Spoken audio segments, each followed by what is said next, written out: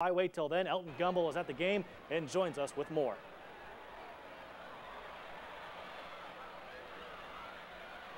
Hey sports fans, Elton Gumbel here, live at Bragg Memorial Stadium where the FAMU Rattlers trail North Carolina A&T 20-14 with about 2 minutes to go in the first half. And this is a live look in. Let's take a look. Actually, it looks like they're going to call a timeout. FAMU just called a timeout, but of course, North Carolina A&T is trying to spoil senior night for the Orange and Green.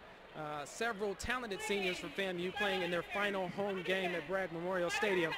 Kevin Elliott is the main reason why FAMU is still in the game. 2 touchdowns, including one 75-yarder in the first quarter, has made this thing interesting. Right now, FAMU mounted a comeback.